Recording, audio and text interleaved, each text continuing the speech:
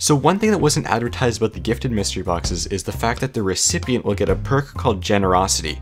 Now what this perk does is that the next game that you play, every single person in that game will get a bag of Hypixel experience at the end of the game. Now here's the cool thing, if there's only one person in a game with the perk, everyone will only get one bag. But if there's two people with the perk, everyone will get two bags, and so on and so forth. So Kevos decided to round up the first ever experience party, and at the end of the game, everyone got 24 bags of Hypixel experience. Now these bags have an RNG factor to them. You can either get a bag of 250 experience, a bag of 3,000, or a bag of 10,000. Now I was unfortunate enough to not get a 10,000 experience bag, but there are people in the party who got plenty of them.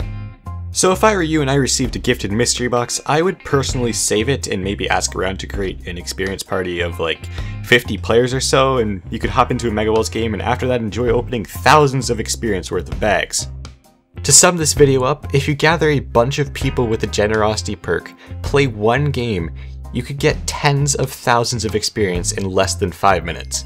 Anyways, I hope you enjoyed, please leave a like, hit that subscribe button, and I will see you guys in the next video.